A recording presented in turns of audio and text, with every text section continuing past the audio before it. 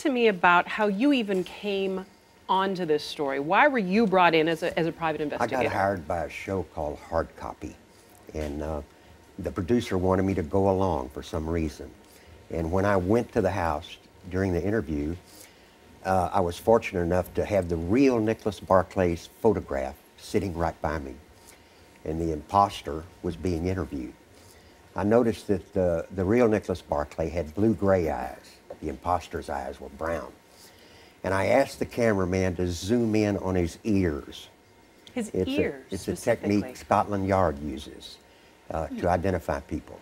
The ear is the only part of the human body that doesn't age. And I knew if I could compare the ears, I could know what I had here. So I got to my office, compared the ears, and I knew instantly I had an imposter. Prior to that, did you have a gut feeling that something was off, or no?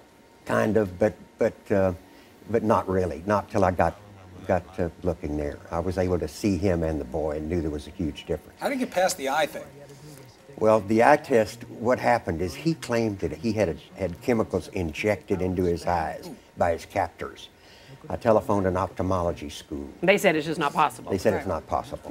Now, throughout this whole, before and after you had kind of gotten a view of his ears, the family really wants to believe in this, throughout this whole thing, that this man is Nicholas, is their son, is their brother.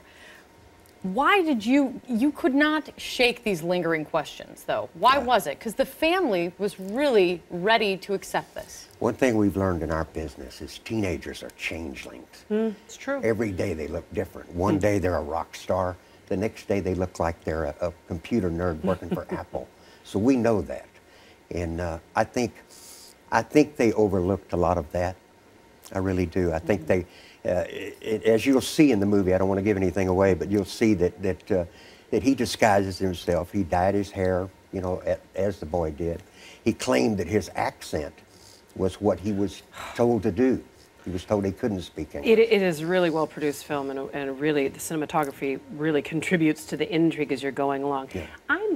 This is a fascinating case. Have you ever seen anything like this in your career? On a 1 to 10, it's a 10.